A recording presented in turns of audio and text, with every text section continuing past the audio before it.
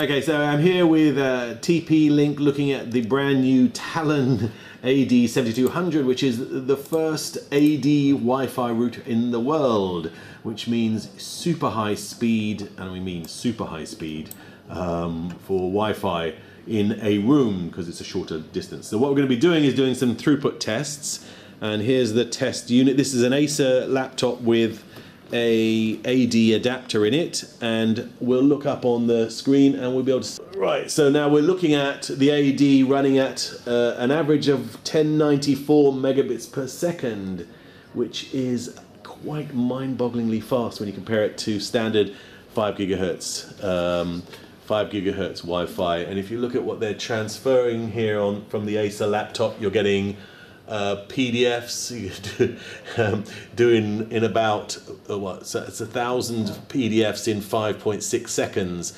The one I'm interested in, which is I think most people are going to be fascinated by, is HD movies. That's 8 gigabytes of movie going up at 1 minute point 10 seconds. Oh no, sorry, 53 seconds. I mean, it's like it's ridiculously fast.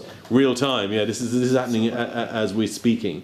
I should explain that the two lower speed are simulations, because you can't have all three running at once. 60 gigahertz. So the 60 gigahertz there, which is currently at 1095, is real time. That's what's happening right now from this Acer laptop to the router, and the other two are simulations of the average you would get from that kind of technology. And at the same time, we're getting comparisons between the older versions of Wi-Fi here. So we've got is that 2.4 at 183 megabits per second, and then you've got 5 gigahertz. Obviously with a shorter range.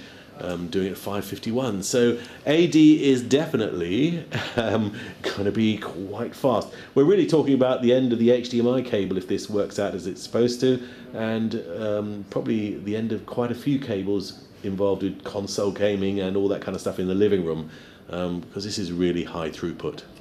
And here again is the proof that the actual unit is doing it, so we're not just making it up. Unless they've got a little chap underneath the desk here who's generating a little steam shovel. I think this is actually happening from this Acer.